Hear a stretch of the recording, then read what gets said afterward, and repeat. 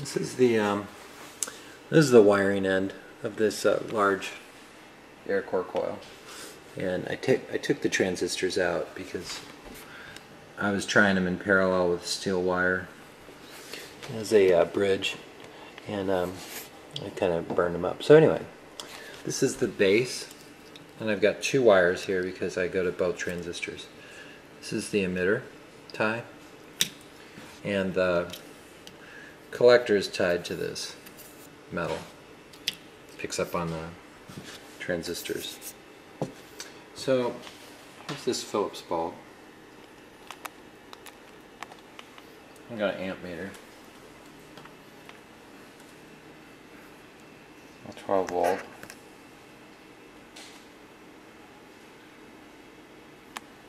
And it's pulling 36 milliamps, no transistor.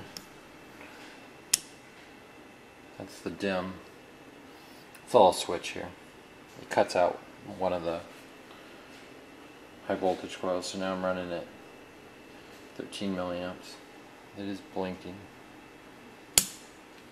And that runs at about 89 hertz consistently.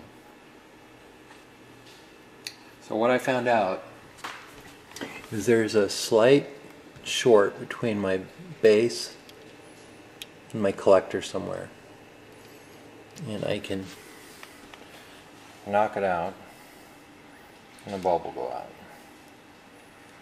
But still, I think it's interesting that this runs. Yeah, there's a short, a 9 ohm short somewhere in there. That's probably why I blew my transistors. Okay, so that's what it was. So no power. Now, if I touch the base to the collector, bulb comes on. So I think that's kind of interesting. We're drawing. Okay, now I'm not touching. That's kind of weird. I'm not touching the base to the collector anymore. I just started it around 36. Anyway, so it's pretty interesting. I'll show you the battery voltage. It's around 12.5 to 13.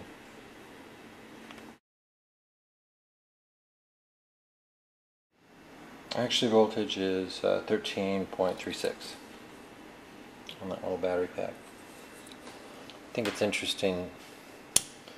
This dimmer switch still kind of works.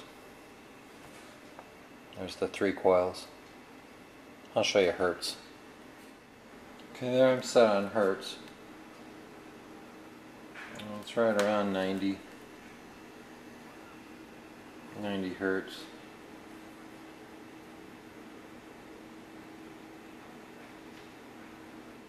Alright, this is the little Bettini motor, and what I'm going to show you really doesn't mean anything. It's just kind of fun. So this is going to feed the flyback high voltage to the large Aircore coil, powering these 2 LEDs. So we'll hook it up to the 12 volt.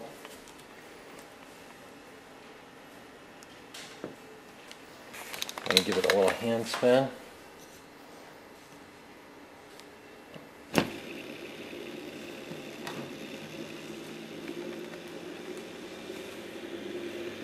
Adjust it a little bit. It's pretty fun. The only problem with this is those LEDs don't feed back, so this thing puts out too much power. So basically, I gotta cut it off before I blow the bulbs up.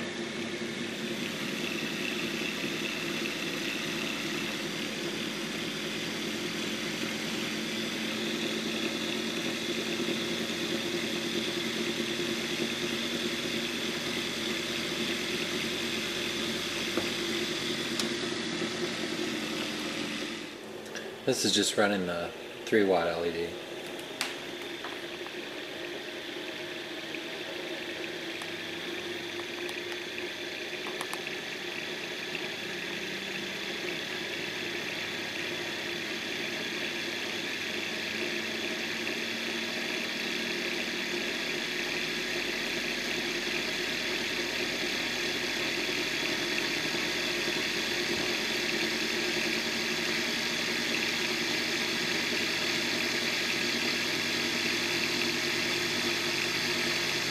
Anyway, all this is an oscillator. It's basically just cutting the DC into pulses. And the wheel going around is for entertainment value. It could be done with a... I feel like it could be just done with this transistor here. This varies resistance from 150 down to about 60. So I'm lengthening the pulses now. Just draws more amperage.